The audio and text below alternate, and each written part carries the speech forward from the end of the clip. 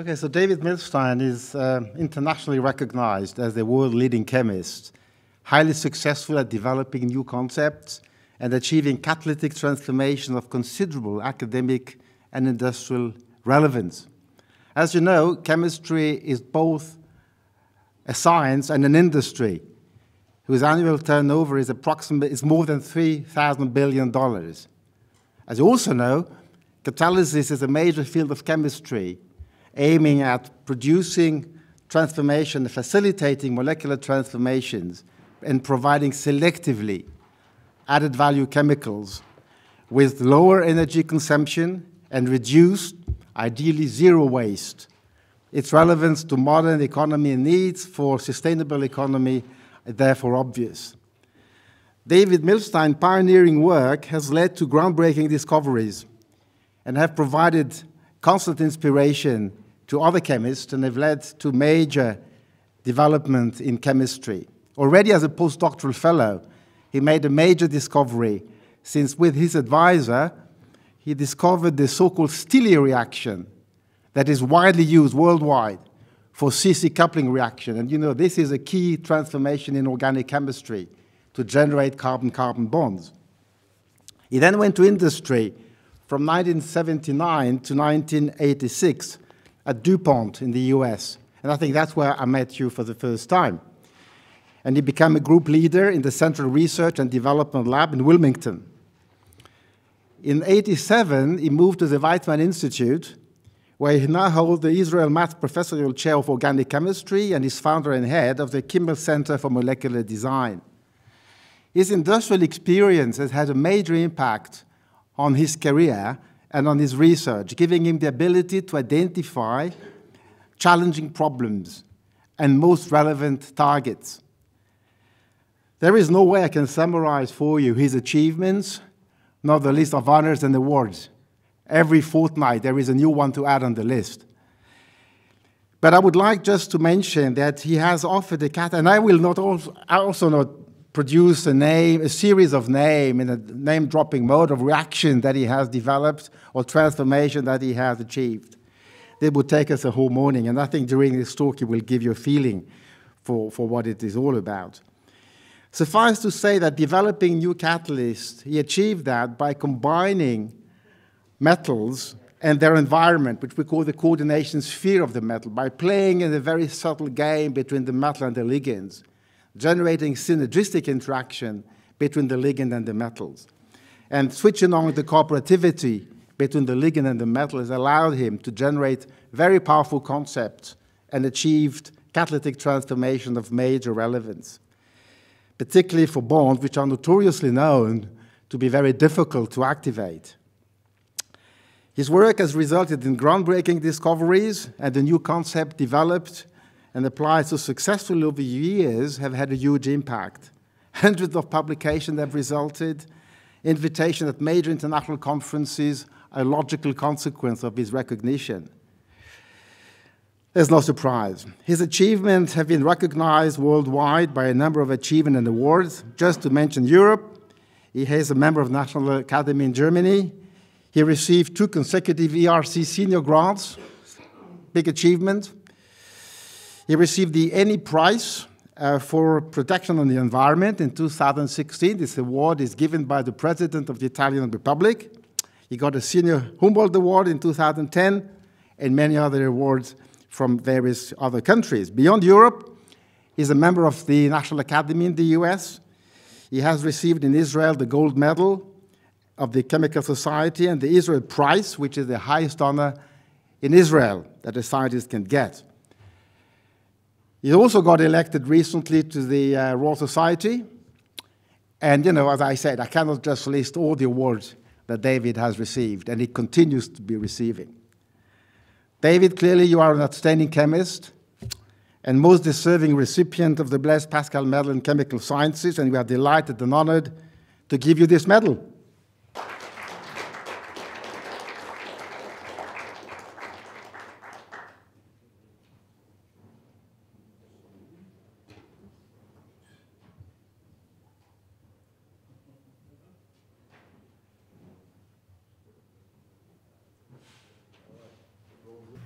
I was saying thank you very much, Pierre, for this very kind introduction and friendship.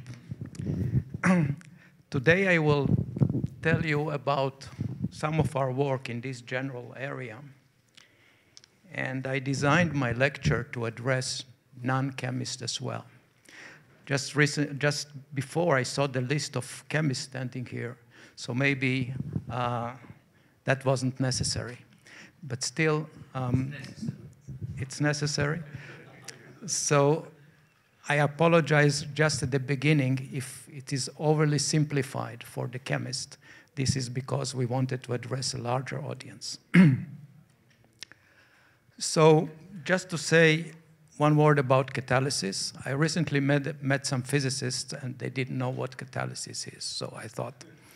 So it doesn't change the thermodynamics, it just changes the barrier in going from reactants to products. And normally there are a number of intermediates involved in the process.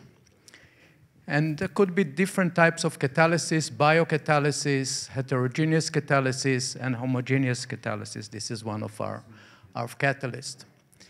And it can be visualized. So instead of climbing a mountain to achieve products, you can, if you have a tunnel going through, that makes it a lot easier. So this is the role of the catalyst, making the barrier, which is a result of bond making and breaking, much lower. So catalysis, as Pierre already said, plays a major role. And I looked recently on the statistics, and you'll see 85% of all chemical products are produced using at least one catalytic step. And then also catalytic processes account for nearly 20% of the US GDP. So it has a major impact on economy and on the products that we are using. Current directions in catalysis, the way I view it, are listed here.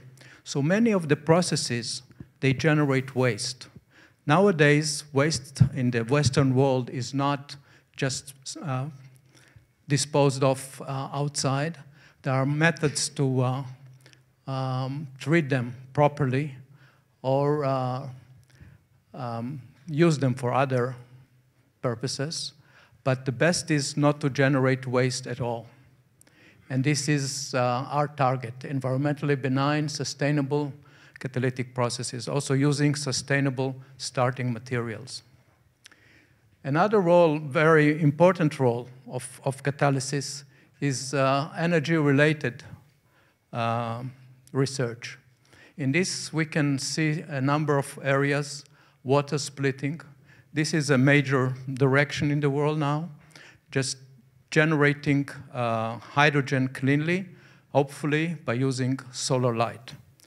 So we are also involved in this area. Then if you generate hydrogen, how do you use it?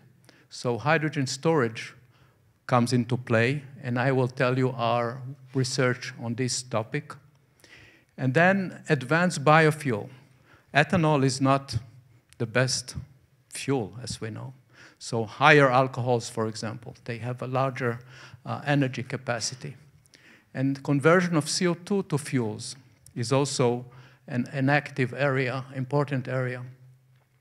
And there is an ongoing direction of synthesis based on inert molecules, hydrocarbons, particularly selective activation of hydrocarbons, activation of dinitrogen, or catalytic activation, that has drawn a lot of attention in order to maybe run Haber-type processes, but under much lower energy cost.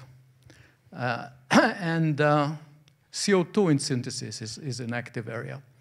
I will speak about these two, and the connection between them is that reactions that we have developed can be used both for here and for here, and I will demonstrate it in some examples. So metal-ligand cooperation is our approach in this work. So just a cartoon. So a metal is centered by an environment of many ligands. Actually, most of the metal complex is just the ligands rather than metal itself. And it can, by metal-ligand cooperation, split chemical bonds, putting one part of the molecule on the metal and the other one on the ligand. And this can be also can go this direction, making bonds. So splitting and making bonds by cooperation between the metal center and the ligand that surrounds it, or group in the ligand.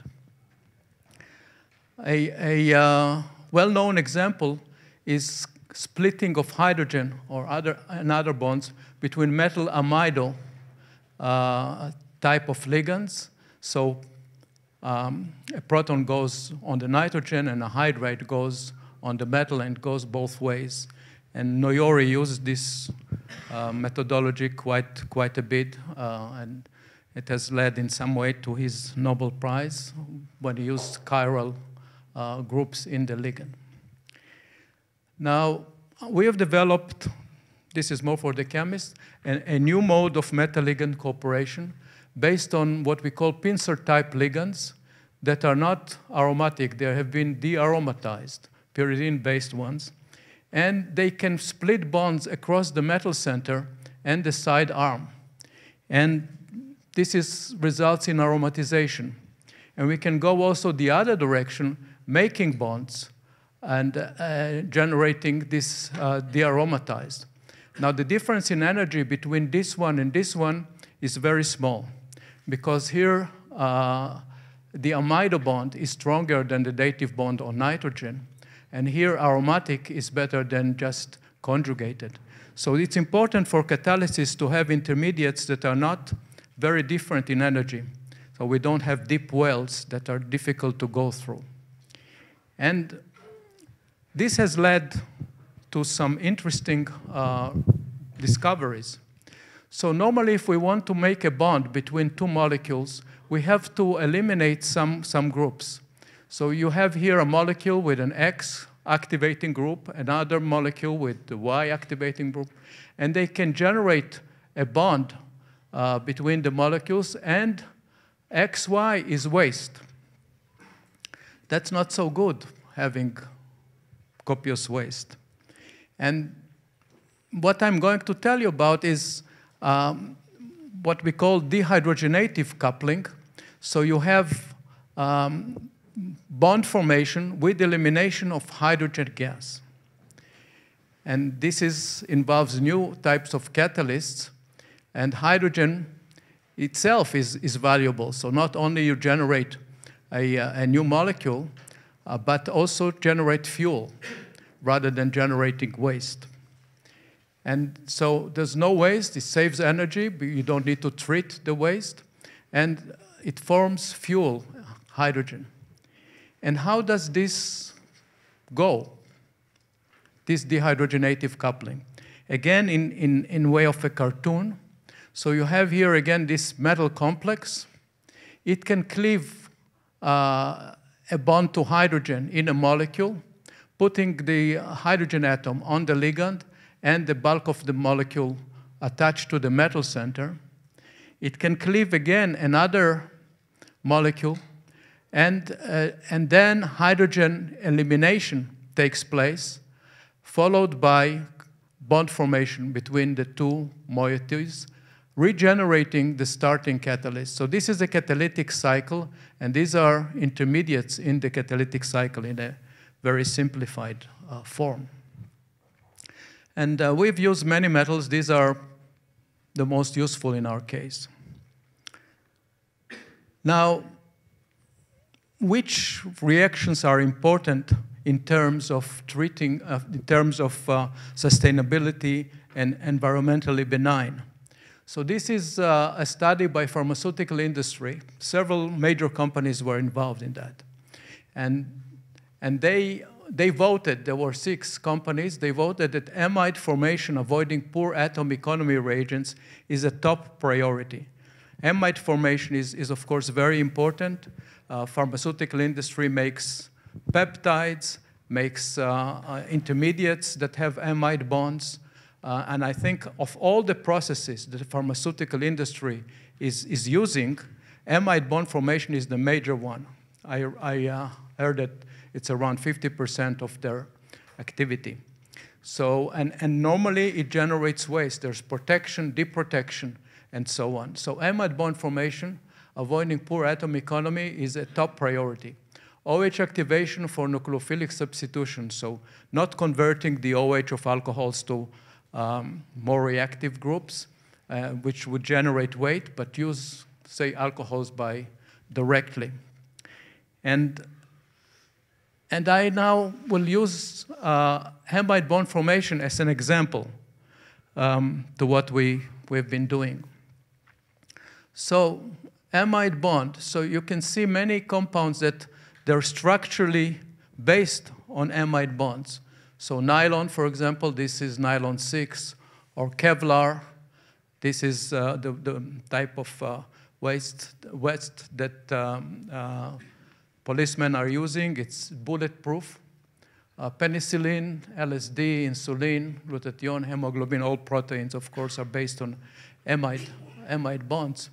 So you can see, for example, if you look at Kevlar, here, the amide bond is actually nitrogen bound to carbon and a double bond to oxygen. This is the amide group.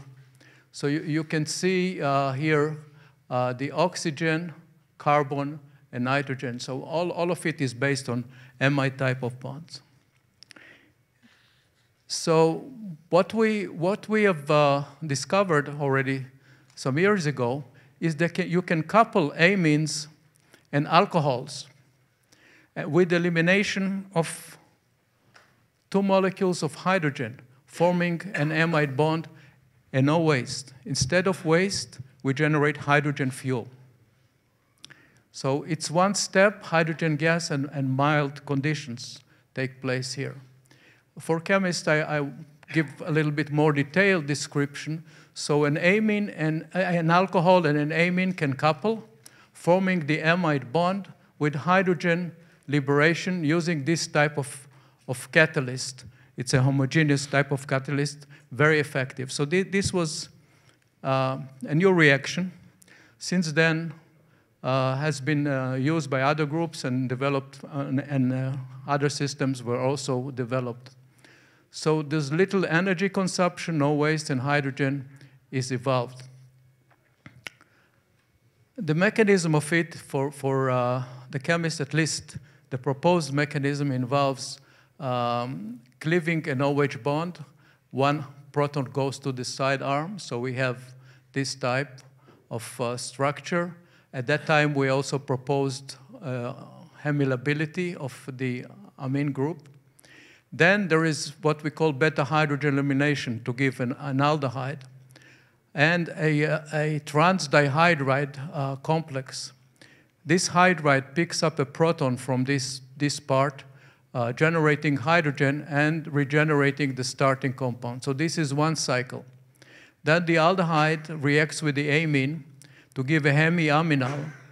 This hemiaminal then adds, like the alcohol here, to this dearomatized by metal-ligand cooperation, followed by beta-hydrogen elimination, generating this trans-dihydride and an amide. It's a clean reaction, works very well under neutral conditions. Now, at the beginning, I said that you could make a connection using the same reaction between synthesis and energy. And since our reactions, many of them, generate hydrogen, so we could then think about using them for hydrogen storage. So hydrogen storage is a major challenge facing the hydrogen economy. I'll give a short introduction about that. So here's a bus. This is a bus in Iceland. So to teach the public, they drew the water molecule on the double doors of the bus. When you open the door, you cleave the water molecule. What they forgot to add is another double set of doors to make also an OO bond, generate oxygen. Then the hydrogen that is being produced goes into a fuel cell. generating electricity, current, and water, so it's clean. So you could use, by water splitting, ideally solar water splitting, you can generate hydrogen cleanly and use it in fuel cells to generate an electric current. So everything is clean and very nice. So this is the target, but using hydrogen directly has some issues, some very important issues that might prevent large-scale use of hydrogen in the hydrogen economy. First of all, there are safety issues if you have to use hydrogen under very high pressure. And now Honda, for example, has a car on a testing basis that has a cylinder that 700 atmospheres of hydrogen.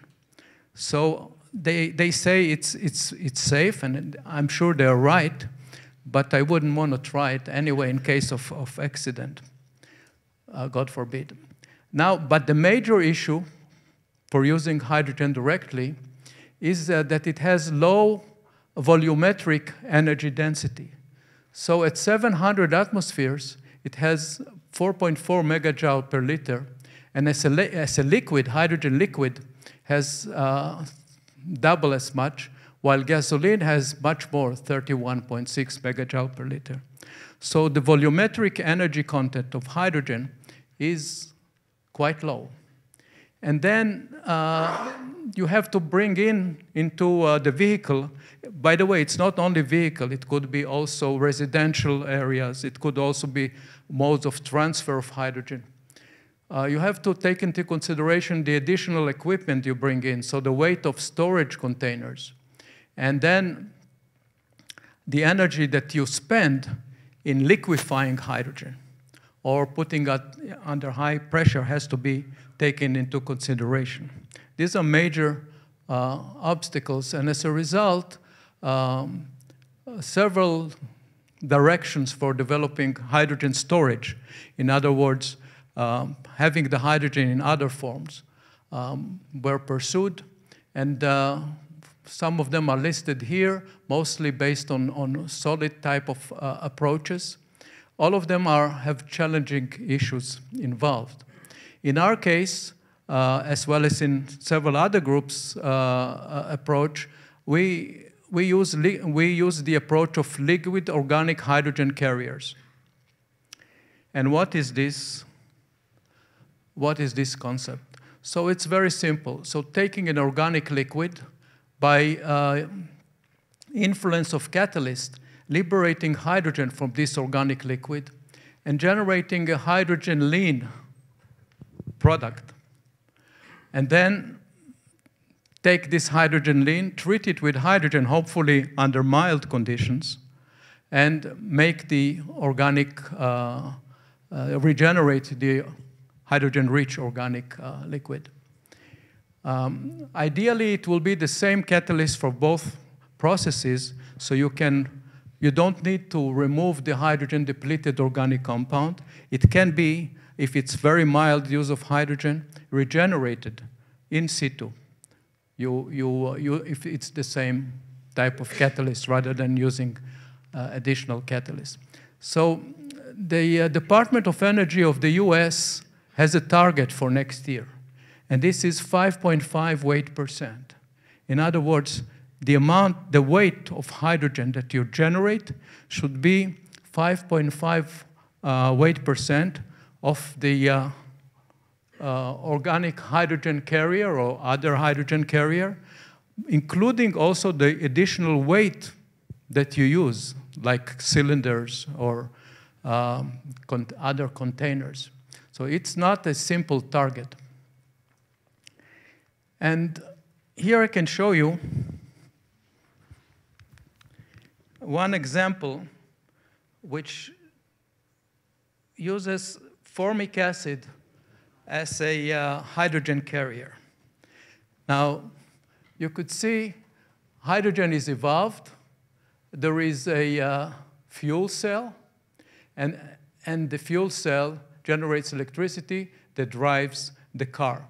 This is with formic acid, but this is doesn't conform exactly to the concept of liquid organic hydrogen carriers, because it generates CO2, and then you have to collect and reverse the process. Also, formic acid is corrosive, and in addition, and that's the major point, the weight percent of hydrogen here is about 4%. So it's significantly lower than the target. So the requirements for liquid organic hydrogen carriers is you want high hydrogen capacity by weight, easily stored under ambient conditions. Hydrogen can be generated relatively easily by use of a catalyst, and the spent compound can be readily hydrogenated, ideally in the same location. So, and ideally it should be compatible with existing infrastructure, like in gas stations. So you add this compound instead of using the gasoline.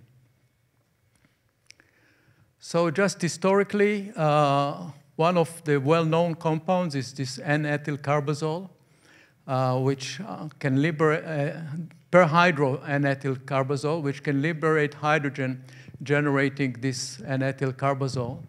But it's a thermodynamically unfavorable reaction, requires really high temperature and like 230 degrees, and under those conditions, some of the N-ethyl group cleaves, so the compound is decomposed with time.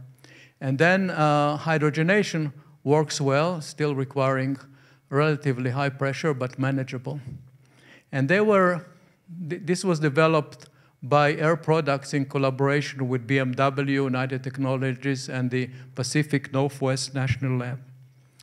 And there was an announcement that this breakthrough for hydrogen fuel storage is like a liquid battery.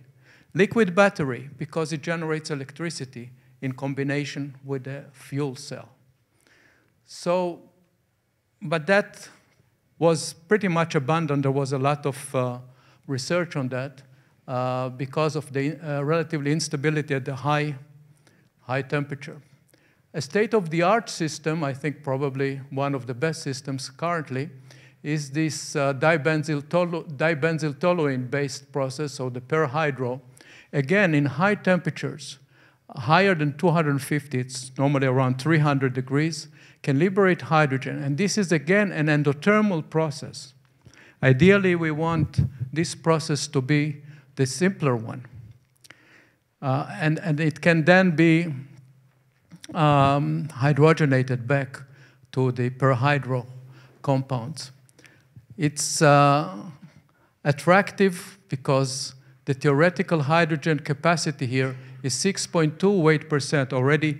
If we talk just about the organic compound, it already exceeds the DOE target. But at quite high temperature, the composition of the benzyl bonds start to take place. So that's, again, you want to have this compound as part of the investment that you have rather than having it partially decomposed and requiring replenishing it. So how do we come into this story?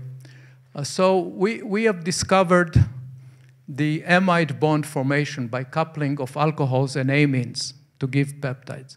So if you take now a molecule that is both an amine and an alcohol, it will couple with itself to give this cyclic dipeptide. And with this catalyst, it can generate 4 equivalents of hydrogen. And a significant point is that in this case, this is thermodynamically favorable. The reaction is exergonic, unlike all the other systems that I described and beyond that. So, and this cyclic dipeptide can be hydrogenated back to the ethanolamine. And advantages that it has, it exceeds the DOE target. It's an inexpensive hydrogen carrier. Ethanolamine is produced in huge amounts because it's a scavenger for CO2 for with coal-fired power plants. And same catalyst for both directions, and the conditions are relatively mild, and it's compatible with existing infrastructure. Ideally, if we talk about transportation, a car will come in and you load its tank with ethanolamine. And there are deficiencies. We need to reduce catalyst loading, which is, we can get 10,000 turnovers, but it's not enough. And enhance catalyst long-term stability, enhance selectivity. We get some linear products. It's not a major problem because we can reverse it, the whole mixture. And extension to, we have to extend to other carriers the same type of concept. Very recently, we've also developed another reaction based on ethylene glycol. So ethylene glycol is the antifreeze that we're using. It's in any car anyway. So with the catalyst, this is the type of catalyst. It can be converted to oligoesters with generation of significant amount of hydrogen. And the amount of hydrogen depends on the degree of polymerization. So if we reach 10 molecules coupling, so we can get it almost to 6.5 weight% of hydrogen, which is quite good. So in summary of that, what I've just described, so we've developed reactions for green synthesis. Amide bond formation is just one of the reactions. We developed many others. And the same reaction is good also for sustainable energy, except hydrogen storage, for example. So we make waste-free synthetic processes, a new hydrogen storage system. And just for a broader picture, so we can take alcohols, convert them to ester with hydrogen liberation. We can make polyesters and hydrogen storage based on that. With amine, one can get amide and hydrogen storage, I just mentioned. Other catalysts give imines, and that can be used to make pyrazines, pyrols, pyridines, quinolines. With ammonia, we can also reverse the reaction, actually. Well, with ammonia, we can couple alcohols to give amines and water, but we can also reverse it to go back to the alcohol. Using just water, we can oxidize alcohols to carboxylic acid salts, and using water and a base, and generating hydrogen. We can also couple alcohols to sulfones to make carbon-carbon bonds from alcohols. We can hydrogenate carbamic acid derivatives, hydrogenate even urea, which is the most resistive complex for hydrogenation among the carbonyl compounds. And we can capture compounds, capture CO2 to methanol. A new direction is that we can take cyclic amines, just water, no base, nothing else except the catalyst, and convert a CH2 group to a carbonyl group with hydrogen generation. And with template catalysis, it's a new approach to make CC bonds under base-free room temperature reaction, like addition to Michael acceptors with no base room temperature. So, and we can use many base metals. We don't need only precious metals. These are people, over the years, my group is much smaller, were involved, and I thank these agencies for financial support. Particularly the ERC was very kind to us. And here you can see a recent picture from our group. We don't normally wear ties in the labs, but there was a farewell party for one of the people, so people said we have to be distinguished for this special occasion. And thank you very much for your attention.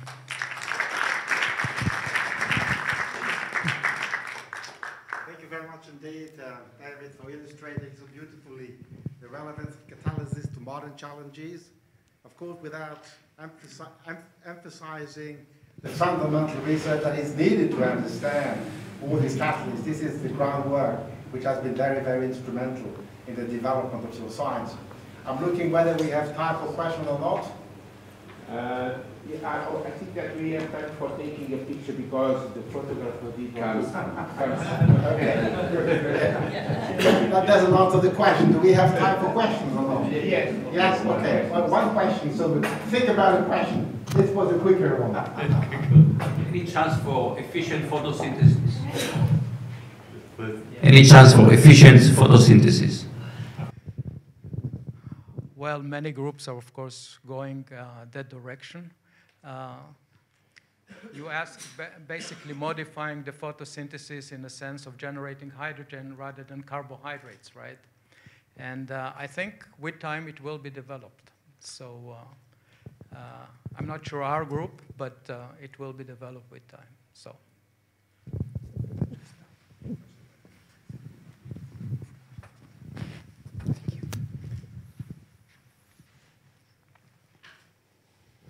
Okay.